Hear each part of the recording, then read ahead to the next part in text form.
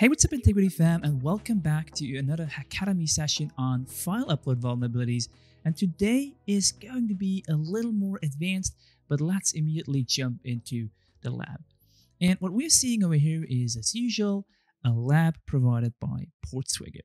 And if we go to my account, we've seen that before. We go to username and use our user wiener, we log in, and we have our account mask, and we can see that we can upload an avatar, and this is the part that we want to exploit. As we've seen in the previous video that I will link above, there is some sanitization in place that doesn't allow us to upload PHP files, but we're going to try a Polyglot web shell today. And if you don't know what that means right now, it will become clearer towards the end of this video. So let's look at this. We're having our Intigriti logo over here, and we're using a tool called Exiftool to inspect that PNG file. What we're seeing is that the file is called Intigriti_logo.png. It is of type image PNG, and yeah, it doesn't have anything special to it. It's just a regular image file as you would expect it to be. But now we're going ahead and say, let's add something to the metadata of this image, and we're going to say, hey, we want to add a comment which we just say test for now. So let's look at the metadata of that PNG file again. And if we have another look, nothing has changed apart from the fact that we have added a comment. And the comment is test for now. So let's go ahead and play around with that possibility to add a comment to the metadata of a specific file. So instead of saying comment test, we're going to put down something more interesting right now. And we're going to put down some PHP code. So let's look a little bit close at this. We will just, as usual, start our PHP tag and we say echo in order to display a certain text. And what we want to say is, hey, look here for our interesting part. So why are we doing that? Because once this is getting executed, we can look for that string and see if we're getting that return somewhere later. But more about that in just a bit. Now we're going to say, hey, we want to use the file get contents function in PHP to retrieve the content of /home/colors/secret. And we're doing that because the lab is asking us to do so. And then after that, we will once again add some more text to it just to have like a little enclosure to the content that we're actually searching for. And now we just say the secret is to the left. So we want to look and see if we can get a secret somewhere in between those two strings that we have defined. And once we hit enter, we will actually add that comment to the metadata of that image file.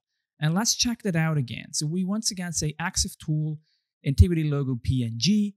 We see that the comment has been updated and that it now has our PHP code inside. Nothing has changed. It is still a PNG file.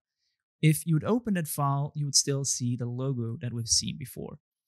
And what we're going to do now is we're going to make it a polyglot. And what does that mean? We are going to specify an output file saying webshell.php, and we hit enter. And what this is doing to the file is that it creates a new file that is pretty much the same, but now it has a new name. And if we look closely, we can see that the file name right now is webshell.php. It has the file ending of a PHP file, but the metadata still specifies that this is an actual PNG or image file. And this is going to be interesting because this is how we're going to trick the sanitization routine. Because the sanitization routine is going to check if we provide an image file, looking at the magic byte, looking at the file type, the MIME type, all that stuff, but it will still allow us to upload a file which is called webshell.php. So let's do that, and it will tell us, well, your file has been uploaded successfully. We go back, and what we do see is that this cannot be shown in the account overview, it looks like a broken image. But let's go to Burp Suite. And if we look at Burp Suite, we don't find the request to get that image. This is why we have to go and allow images. And now we do see our files, avatars, webshell.php. And even in Burp, you can spot that this is a polyglot, because under the MIME type, we see this is a PNG file, but the extension clearly says PHP. So let's head to the response, and let's just check what the server has been doing. And if we have a look, we do see that this looks like a regular PNG file. It has the magic bytes, it has the PNG string in the beginning, but then we do find our comment. Look here for our interesting part. The secret is to the left. And what you do see is that we don't have this get file content PHP function anymore, but now we actually found a string. So this PHP code got executed. And now we can try and check if this is the secret of Carlos. And if we hit OK, we do see that we have successfully solved the lab. All right, as usual, let's reiterate.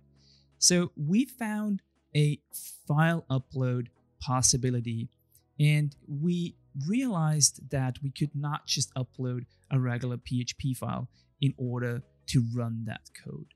So what we were doing was we were creating a file that is an actual image file. In our case, it was a PNG file, in order to pass the validation routine of the server, of the web application. But at the same time, we added a comment in the metadata of the image file that contained a PHP line of code. And in order to have this executed, we created a polyglot file where the file ending was actually changed to PHP.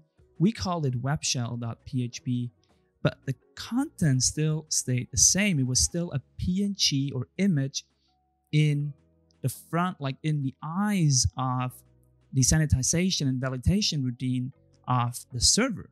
So we bypassed this routine and successfully uploaded PHP code to be executed on the server.